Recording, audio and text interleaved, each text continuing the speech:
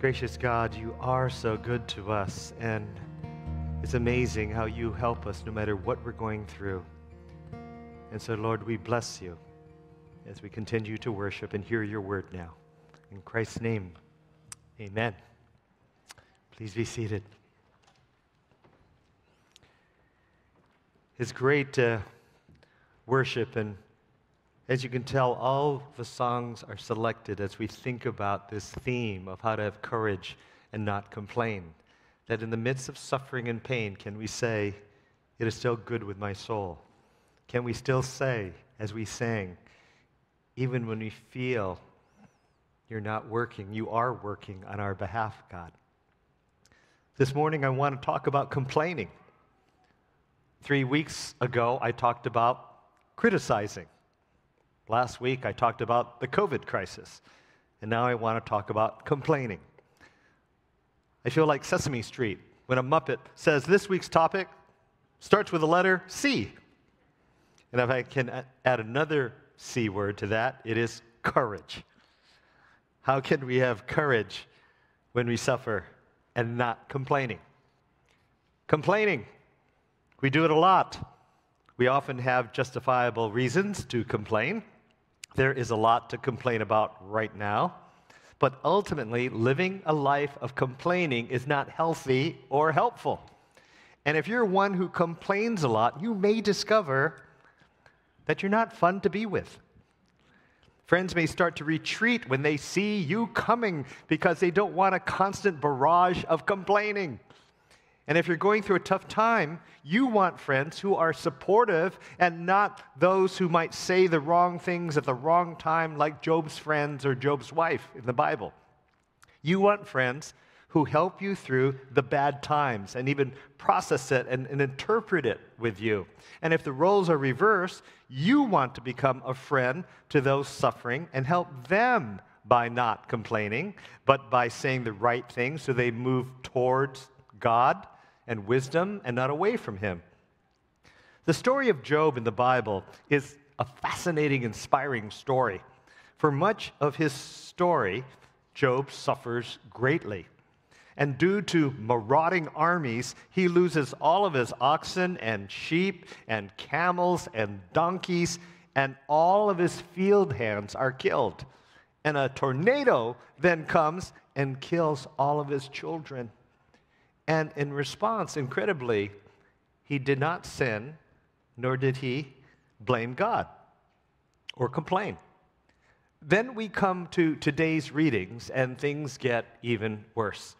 Today's passage from the lectionary is from the book of Job, and I want to read from the Message, which is a paraphrase of the biblical passage, for a more graphic understanding of this episode, but loses nothing in the translation.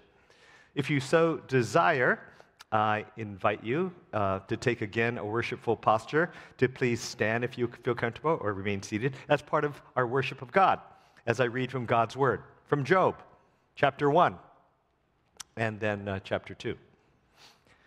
Job was a man who lived in Uz. He was honest inside and out, a man of his word who was totally devoted to God and hated evil with a passion. And one day when the angels came to report to God, Satan showed up. God singled out Satan, saying, "And what have you been up to?"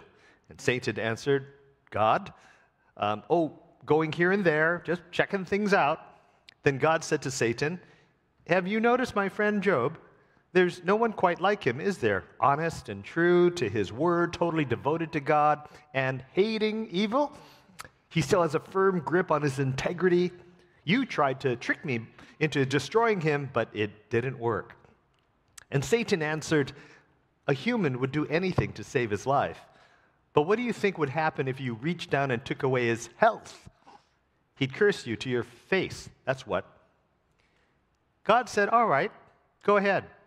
You can do what you like with him, but mind you, don't kill him." Satan left God and struck Job with terrible sores. Job was ulcers and scabs from head to foot. They itched and oozed so badly that he took a piece of broken pottery to scrape himself, then went and sat on a trash heap among the ashes. His wife said, Still holding on to your precious integrity, are you? Curse God and be done with it." And he told her, "You're talking like an empty-headed fool. We take the good days from God. Why not also the bad days?" Big verse. Not once through all this did Job sin. He said nothing against God. This is the word of the Lord. Thanks be to God. Please be seated. In all this, Job did not sin in what he said. His faith was sturdy. He was resilient. He was strong. But after his wife talks to him and 3 friends come to him, his faith doesn't get stronger but wobbles. But Job begins to doubt and get depressed. He then lets his bitterness fly and says, "Obliterate the day I was born, blank out the night I was conceived. Let it be a black hole in space. May God above forget it ever happened. Erase it from the books. May the day of my birth be buried in deep darkness, shrouded by the fog, swallowed by the night. And the night of my conception, the devil take it. Rip the date off the calendar. Delete it from the almanac." Okay, Job is feeling a little down here, right? Maybe depressed. He complains about life. He complains about his misfortune. He complains about a silent God.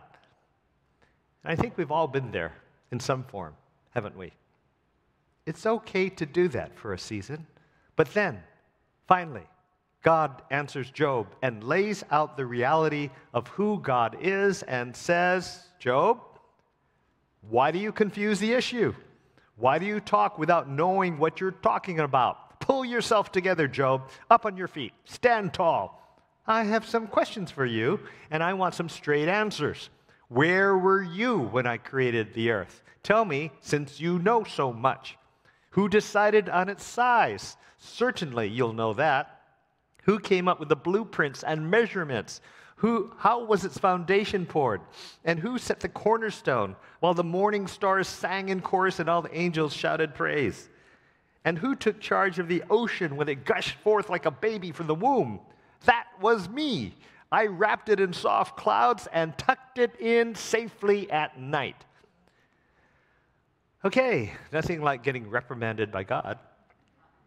For 129 verses, God lets it rip and lays out the reality to Job about how God knows exactly what he's doing and that he, not Job, is all-powerful and omniscient, all-knowing.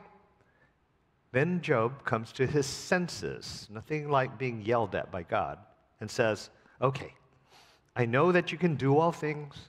No purpose of yours can be thwarted. You asked, 'Who is this that obscures my plans without knowledge?'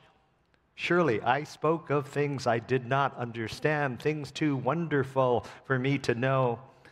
And you said, 'Listen now, and I will speak. I will question you, and you shall answer me.'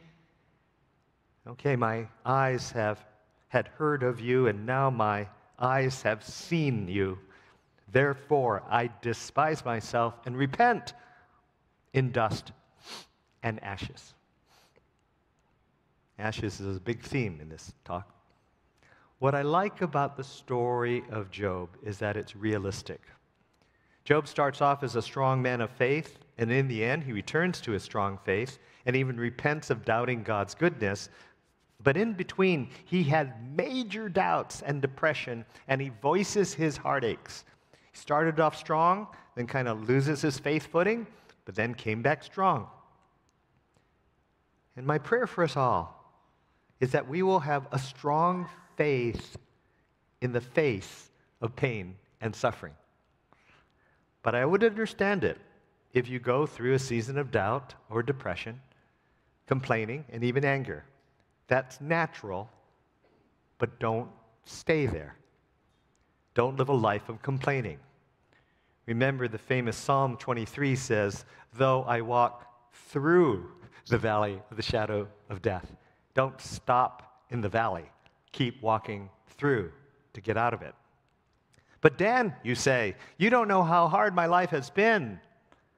I know life can be very painful and difficult, but I also know that we can come back to faith in God in the end. And that is my hope and prayer for you all.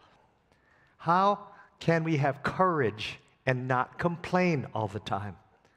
So let me start off light and then get serious. Clearly, to be courageous, you'll need friends who are courageous, friends who give you wise advice, friends who know how to listen. Job's friends did best with Job when they just sat and listened to his woes. They didn't say anything.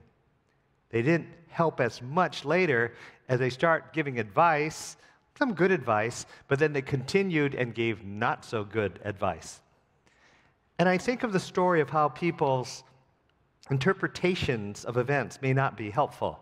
I remember the anecdote of a woman who sat next to her husband lying in a hospital bed. And the man looked at her with thoughtful, teary eyes and said, "Honey, you know what? You've been with me through all the bad times. When I got fired, you were there to support me. When my business failed, you were there. When I got shot, you were by my side. When we lost the house, you stayed right there. When my health began to fail, you were still by my side. You know what, Martha?" "What, dear?" she gently asked, smiling as her heart began to swell with warmth. He replied, "I'm beginning to think you're bad luck." That, my friends, is not the right interpretation of events. So we see that what we desperately need is a community of faith, like a church, like a small group, a life group, to keep us on course towards Jesus, to keep us posted to the North Star, or the Star of Bethlehem. And if you're not in a small group, you need to seriously consider that. And you can get on the website or call the office. Pastor Steve kind of heads that all up of the small group. So life is really hard to go it alone. Now, let me read the entire, let me say this. Job had a strong faith. So let's go a bit deeper. He would not doubt God in the beginning, and his theology was right on. As he said to his wife, "Should we accept only good things from the hand of God and never anything bad?" That is very profound. Should we accept only good things from the hand of God and never anything bad? And when there's tremendous pain in our lives, we can doubt that familiar verse in the Bible from the book of Romans, where it says that all things work together for good. So let me read the entire verse from the Bible that says that, in case you don't know it. It's Romans 8:28, and it says this: "We know that all things," not some things or a few things, "we know that all things," everybody say all things work together for good for those who love God, who are called according to his purpose. And we can say, like, really? Like, all things? It's not that all things work together for good for anyone. The verse says they work together for good for those who love God and who have obediently answered the call from God on their lives, and then they will understand his purpose. And man, I wish we could all believe this, because we're really in hard times. You know, just before I went on vacation, I presided at 3 funerals for people in 6 weeks who attended our church. There's a memorial service right after this service that I'll be leading. And you may not know this, but our church staff has been going through deep valleys of suffering. 4 years ago, our chaplain, Mariana, lost her husband, Rich. 4 months later, executive coordinator Jenny lost her husband, Carl. 3 years ago, our beloved organist, Bibi, passed away. Last year, our office manager, Linda, died of cancer. The same year, communications coordinator Roselia was diagnosed with cancer and had surgery. And Gary, who heads up our prayer team, years before that, was diagnosed with cancer, but know that they're okay as they're undergoing treatment. In addition, last year, on our staff, Patty, one of our administrative assistants, lost her husband. 2 of our staff suffered concussions in the last 2 months. And yet our staff has faithfully, with courage, been supporting you all. One can say to God, okay, like enough already. So much pain for one staff. In addition, 3 in the circle of our church family have died due to COVID. In addition, many have lost jobs, or their business or their health have suffered. I heard yesterday that members of our church, Mike and Jenny Wu, had moved to New Jersey years ago, finally bought a new condo in Hoboken, New Jersey, got the keys in February of this year, and moved in. 4 days later,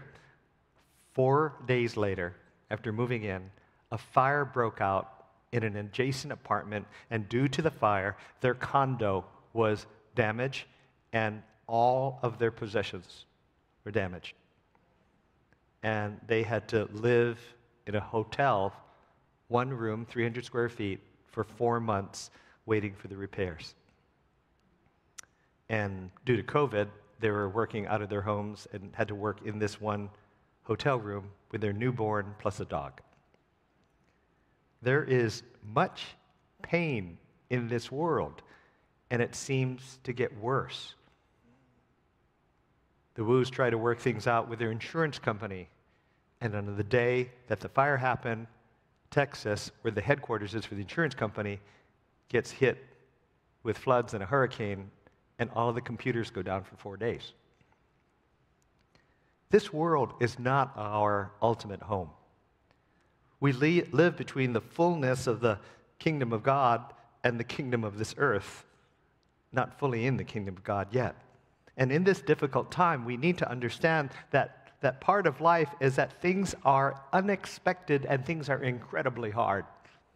I think of a recent newsletter written by Logos bookstore manager Steve Prickett from Kentucky, and he begins writing very hopefully with Philippians 4:6. He wrote, "Don't worry about anything. Instead, pray about everything. Tell God what you need. Thank Him for all that He has done." And then he writes, "Marie and I have 5 grandchildren starting school this week.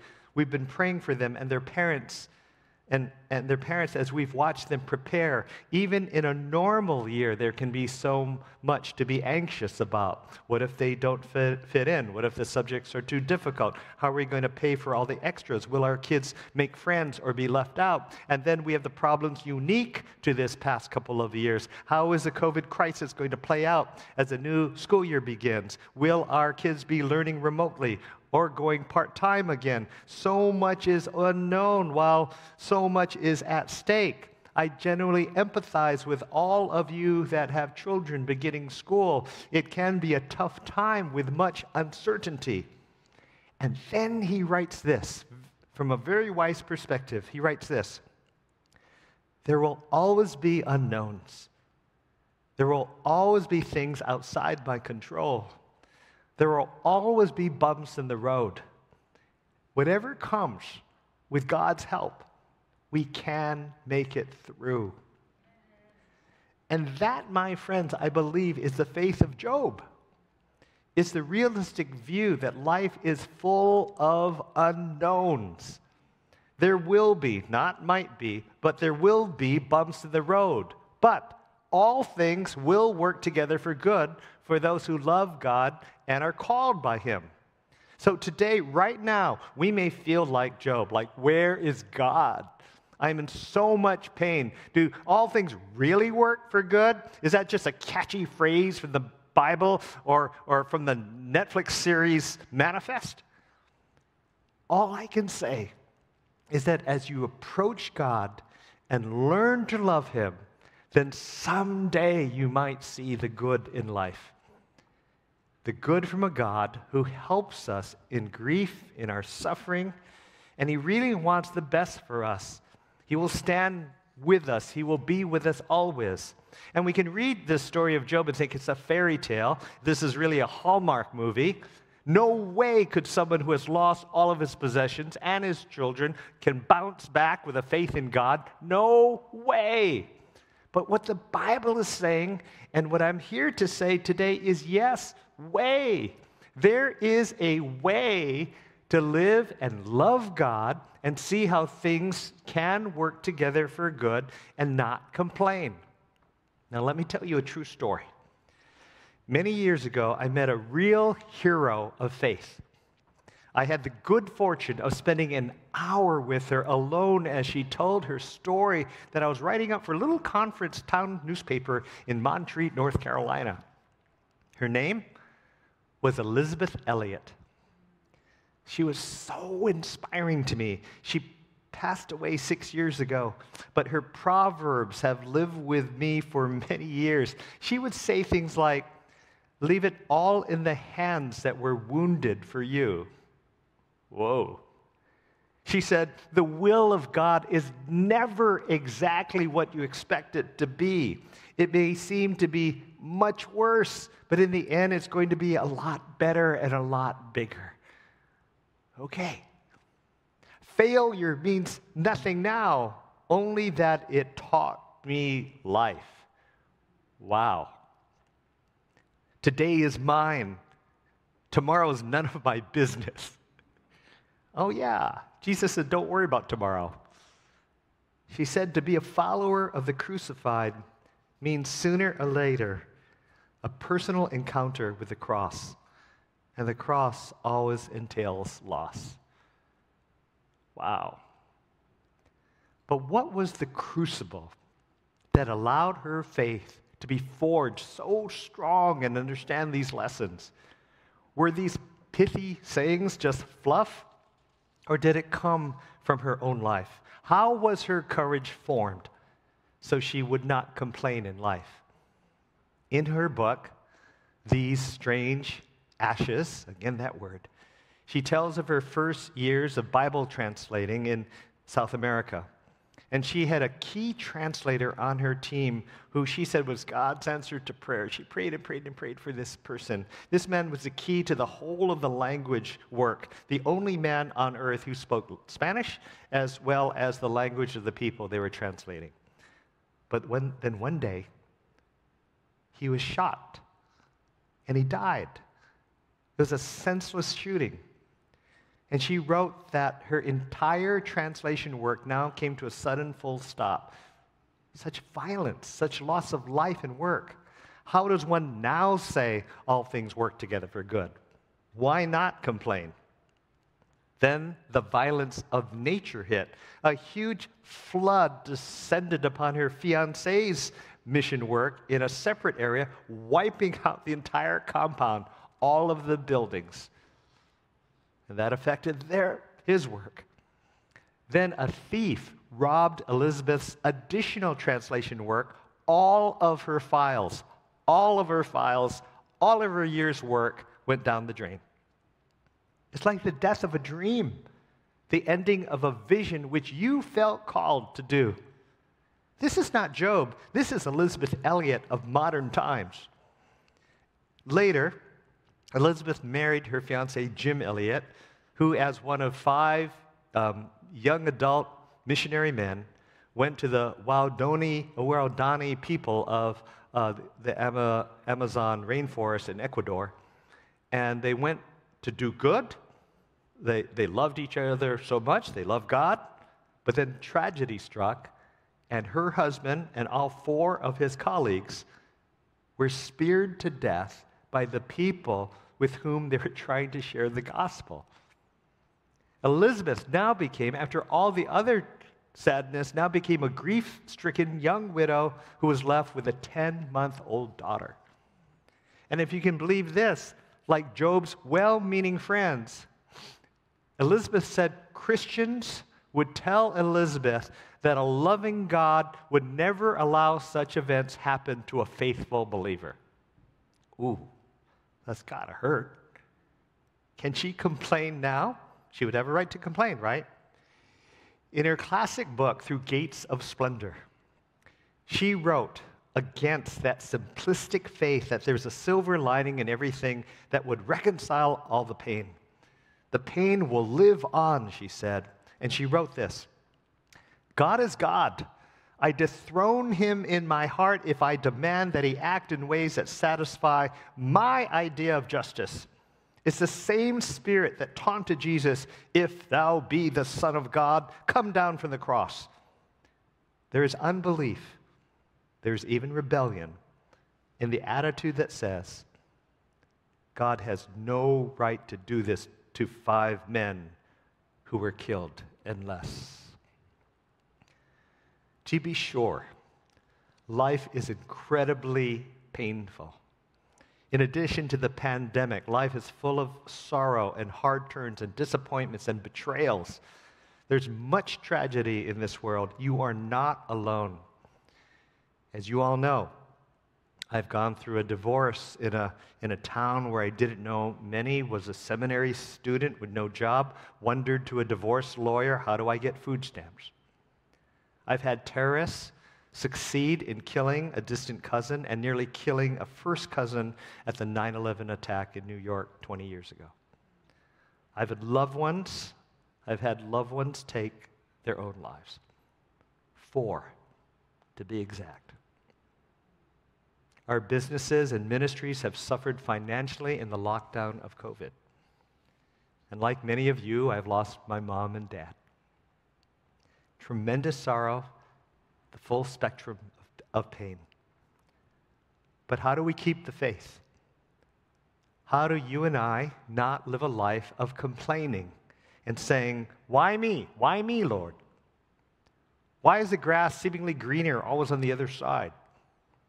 There needs to be made a decision in life, and you only need to decide once, and once you make that decision, cling to it and never let it go. And it revolves around this. Did a loving God come to earth in the form of Jesus? And if he did, will I dedicate my life to him and ask for his Holy Spirit to live in me? And if I make that decision and never doubt it, then only when I'm in the bosom of God will I be able to see that all things actually work together for good for those who love God and who are called according to his purpose. His purpose, not mine, his purpose. Make that decision once and never turn back. It's like Sim Fulcher, the former associate pastor of this church, who I talk story with like once or twice a month. He would go to the gym regularly because he said he made this decision only once that he would exercise. If you make the decision once, you never have to make it weekly or daily, like, should I exercise or not? Looks like it's raining. I'm feeling a little tired. Nope, he made the decision. He made it once, meant it, and so he dutifully went off to the gym every week and lifted weights. He's in his 80s now. He was clearly the most buff guy in the whole staff. The decision was final. I always remembered that. You only make decisions once and then keep them. It's that, will I have daily devotionals? Make that decision once, not like every day I'm negotiating. Should I do it or not? Should I do it or not? Make the decision to trust God or not. You will then be in that secret place, as it says in Psalm 81. You know, and King David wrote a lot of these things, and he said, in distress you called, and I rescued you. I answered you in the secret place of thunder. What does that mean? The secret place of thunder might refer to when God called Moses and his people, and there was great thundering, but only Moses could hear God's voice in all of that loud rumbling. The secret place is a place of prayer. The secret place is a place of intimacy with God. It's a place of worship. It's a place of discernment. It's a place to live in the shadow of the Almighty, as Elizabeth Elliot's book title says, where the Psalm says in Psalm 91, those who live in the shelter of the Most High will rest in the shadow of the Almighty. And this I declare about the Lord, says the Psalm. He alone is my refuge, my place of safety. He is my God, and I trust him, for he will rescue you from every trap and protect you from deadly disease. He will cover you with his feathers. He will shelter you with his wings. His faithful promises are your armor and protection. Don't be afraid of the terrors of the night, nor the arrows that fly in the day. Do not dread the disease that stalks in darkness, nor the disaster that strikes at midday. Well, we're dreading a disease right now, aren't we? Whether it's a season of a pandemic, disease, or a tragic accident, or an illness, or loss of finances, or a relationship, make the decision once and for all to not turn back, but to live in the secret place close to God, in the safety under his wings, in the shadow of the Almighty, and you will find you will no longer complain. Your outlook in life will be changed. If you make the decision to believe and follow Christ, then make that decision once and keep it and hold on to it and cherish it and don't let go no matter what the circumstances.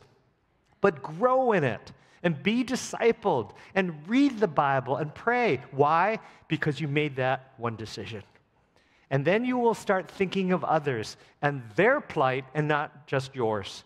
And there is a mission and there's a calling on your life now to help others, even though you're in pain right now. You will help to release the poor in Jesus' name. Why? Because you made that one decision to follow him, and that was part of the deal.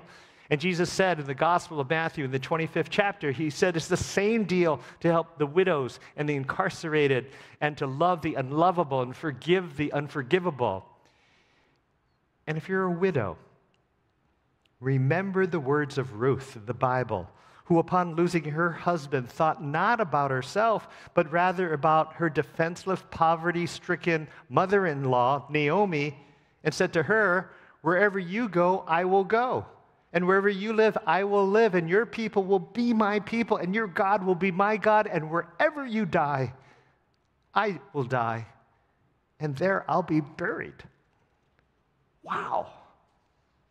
Ruth had a mission to help another that transcended her own sadness and those of who have lost loved ones. So look for the mission that God will give you, for you still have much to do in this life. For once you make that decision, you who love God are called according to his purpose. You won't complain about your circumstances because you made that one decision that no matter how crappy life is, God is with you and all things will work for good if you love the Lord and follow him. In the end, you should know that Elizabeth continued the mission. Elizabeth Elliot went back to the same tribe that killed her husband and the other 4 men, and eventually that Ecuadorian tribe converted to Christ. All things can work together for good, but far from how we would have imagined. And for Mike and Jenny Wu in Hoboken, New Jersey, who also suffered the ashes of their possessions, they said today they're grateful that they can live a minimalist life, grateful that things are not important, and grateful that due to COVID, they were home that day around 2 o'clock and not at an office where they could save their newborn child and their dog. The reason you make that one decision to follow Jesus is when you realize how much God loves you. That's why we sang over and over again, God is so good. God is so amazingly loving and is in love with you that he came to this earth in the form of Jesus and did so willingly, not because it was an obligation. and he was whipped for us, tortured for us, punched for us, stabbed for us, betrayed for us, and then died for us so that he would cover all of our sins, our wrongdoing, our lack of faith, not his, but that they might be erased so that we could always be in the presence, the holy presence, in that secret place in the shadow of the Almighty. And that one decision of following Jesus has helped me through so much pain, the pain I had just described to you earlier, plus a lot more. You may not realize, but I preside at about 12 funerals a year, and then I attend more than that. And the reason they're painful is that they're all friends. Every church member who dies, I consider a friend who supported and was part of this community. And as I said, there's another one right after this service. Then there are the loved ones of mine who died who are not part of this church.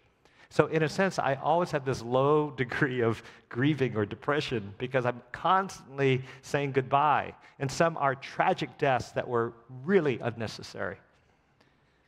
But I cling to the fact that God loves me and them, and I cling to the hope that God will always be with me, and I cling to the reality that God is so loving that he could sustain the faith and life of Christ followers like Elizabeth Elliot, or a Johnny Erickson who became a quadriplegic after a diving accident, or a Corrie ten Boom who was put in a Nazi camp, concentration camp, where her father and sister died for hiding Jews during World War II. And all three of those women, I've had the privilege of interviewing and spending significant time with them as they dedicated their lives to help others.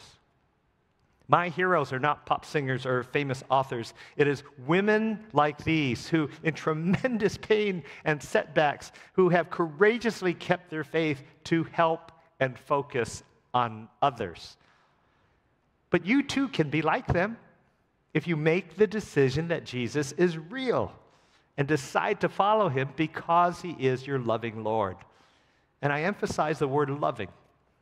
He is your loving Lord who died on a cross for you, speared by nails to give you the gospel. I close in saying this. The last time I met Elizabeth Elliot was at the Urbana Missions Conference at the University of Illinois, Champaign. And we rode together in the shuttle to the big arena where she could speak. It just turned out we had the same motel. And one night, I heard her say on stage these words that put all my suffering into perspective. She said, "Those hands that keep 1,000,000 worlds from spinning into oblivion were nailed motionless to a cross for us." And she asks, "Can you trust him?" And I say, yes. I say yes. And what about you? Let's pray.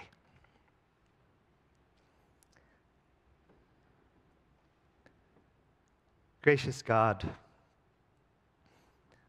forgive us when we forget how loving you are. Sometimes we think it's all about us, and often we don't have the faith to believe you're always with us. Lord, there may be some people in this room or watching right now online who are at the point who are saying, okay, I want in. I want to follow this God who so much loves us. I want to follow this Jesus to bring me in that secret place in the shadow of the Almighty. And as I've said today, it all begins with just one decision, that I will commit my life to Christ. And I'll follow him no matter what. And so, Lord, there may be people in this room or watching online who want to just pray that prayer and make that decision right now and not turn away from this opportunity. Because you're speaking to them right now in their hearts. And there are people here who may have been on the fence for a long time. And maybe for some it's a rededication because, to be honest, they've been plateauing for so long. And And now they're feeling the spark of your Spirit to say, come back to me and trust me and follow me. So Lord, people who are in that place, who want to go to the secret place, may they just say in the silence of their hearts this prayer that I'm going to lead them in. And they can say it with me now, which is basically just saying, sorry, thank you, please. That they might say with me in their hearts, Lord, sorry if I have been ignoring you for a while. Sorry that maybe I didn't really figure it out as clearly as today. Sorry for my unbelief and my sins. But thank you that you're a God who forgives our sins. Thank you that you died for us. Thank you for coming to this earth and modeling love. So please, I ask, send your Holy Spirit into my soul, into my heart. For Lord, I want to commit my life to you. No turning back. I want to follow you and make that one decision that could transform my life. If anyone made that decision, would you just raise your hand, and I, as your friend and pastor, will confirm that before the Lord as you take this courageous stand like, okay, I'm in a new way, in a fresh way, and I'm asking for the filling of the Holy Spirit. Come, Holy Spirit. You can raise your hand right now.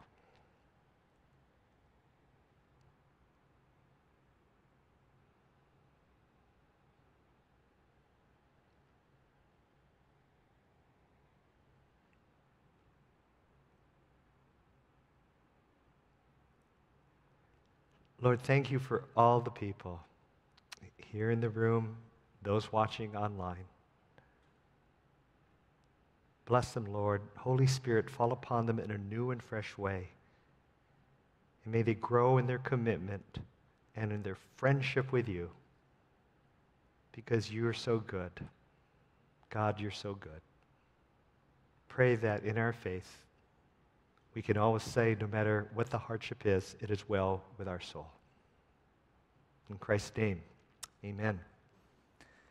As we move into communion, world communion with all the believers all around the world, we're reminded that our Lord, on the night that he was betrayed, so what a connection, betrayed like some of us have been betrayed here on earth, he gathered his best friends in what we call the upper room. And during a Passover meal, he picked up a very simple piece of unleavened bread. And after blessing it, he then broke it and said to his friends, every time you eat of this bread, do so in remembrance of me. It was one of the ways he was saying that his body would be broken for us, pierced, and he would suffer for our sake on a cross. And in the same manner, he then picked up a cup and said, every time you drink of this, do so in remembrance of me. And it was to remind us that the wine was like his blood that would be shed for our sake, and that this would be a new covenant. He's promising he will be with us no matter what. And so today, we do what he said, being obedient followers. And if you have this little cup that has, if you peel off the very top, there's a wafer on top, and that will be, in essence, our bread and wine during this sacrament. So Lord, we do this, and if you don't have it, just raise your hand, and here, right over here, an usher will come to you. Just raise your hand, and we'll give you this cup. Anybody else besides here? Oh, and over, and Anita behind you against the wall. Anybody else? Okay. And so together, with all of our brothers and sisters all around the world in different time zones, we say, Lord, we are following you. We are obedient to your call and your command. And we take this cup and we take this bread in remembrance of what you've done for us. In Christ's name, amen. Please take it as you feel led.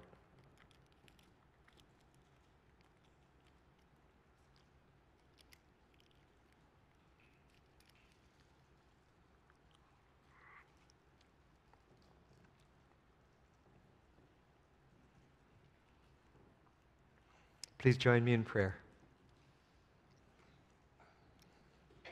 Gracious God, you are an amazing God, and in so many ways, you are so beautiful to us, your presence, your name. And may we always have that relationship with you, that you're this wonderful, beautiful God. Not only did you tell us to take communion regularly, but you taught us a prayer that we today call the Lord's Prayer, and you told us to say it often. And so now, Lord, we say it together, and maybe just like our brothers and sisters in other countries. And so we now say the Lord's Prayer together, saying, Our Father, who art in heaven, hallowed be thy name.